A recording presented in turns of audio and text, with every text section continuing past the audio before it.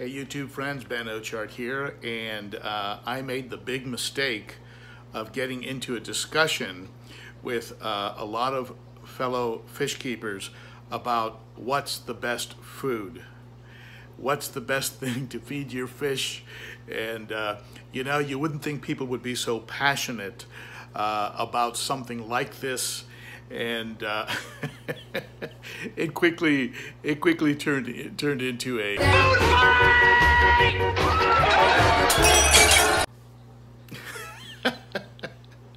you gotta love that movie, Animal House. Anyway, people are pretty passionate about their food, and probably the best comment that was made in the entire discussion was from Lisa, who happens to own Super Cichlids, and she made a point that I thought was very, very good. What's happened is that since a lot of players have come into the game, and you know, you have mediums, you know, you have platforms like YouTube and Vimeo and Facebook and Instagram and what have you, you know, Twitter, all these different platforms. What it's done is it's really forced these food manufacturers to really clean up and up their game. I mean, you can see here what Lisa said. And I think that's a very wise comment, especially from somebody who's really in the industry, really in it deep the way she is. I mean, she shows up at shows, she has a retail business, and she is constantly evaluating sales and product quality and ingredients.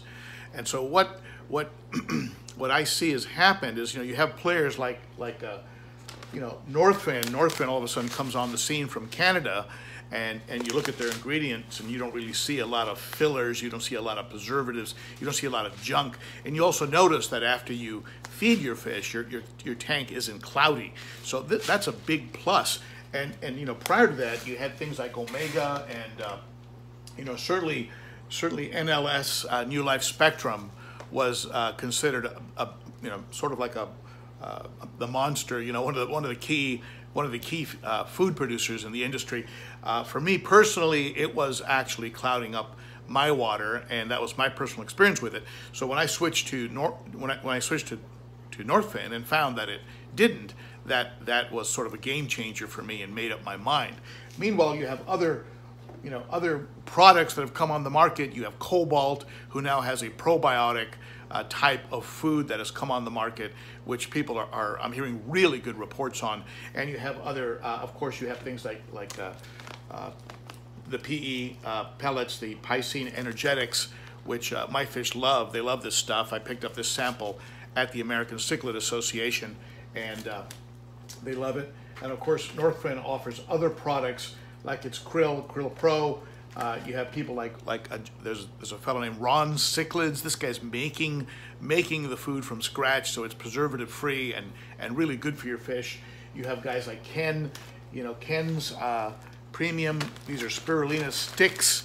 You know, they mess up the tank for about 20 minutes until your filter cleans it up, but the fish love it, and it's a good way to get veggies into your fish, help them with their digestion, also provide other types of needed fiber and other things. Spirulina, I like these flakes. I mix these into my feeding at least once a week. Spirulina Zoomed, it's a Zoomed product. I met some of the Zoomed folks over at the American Cichlid Association. Very good product, and you know, I feed wafers, of course, for some of the plecos that I have in here. But at any rate, in the survey that I conducted over at the Facebook group, it seemed like Northfin was the overwhelming favorite, and maybe that's to be expected if you're dealing with a lot of folks who are strictly into African cichlids. They certainly have come on very, very strong in the market. You have numerous distributors, from Super Cichlids to Jay Wilson over at Northfin USA, and I think Evan Alexander, IFG, he even found it at a local fish store, the 360 fish store over in Texas. So it's really coming on strong in the market. They certainly have a presence. I've had very good success with that food. But the truth is, these fish, the ones you see behind me, these African cichlids, they're pretty voracious. They'll go after anything. Now, what's not displayed up here is also the wide variety of frozen foods. You know, I've been offering them some San Francisco frozen krill, and the fish go crazy on the krill. They love it, and so there are certainly a lot of choices out there. And as Lisa said, the manufacturers are being forced to up their game because of the benefits of social media.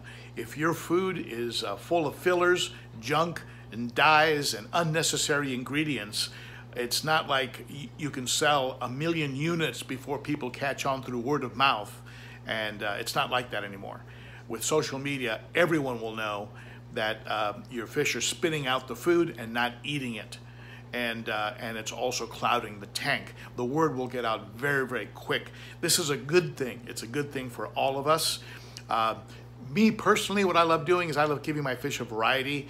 That's just me. That works for me.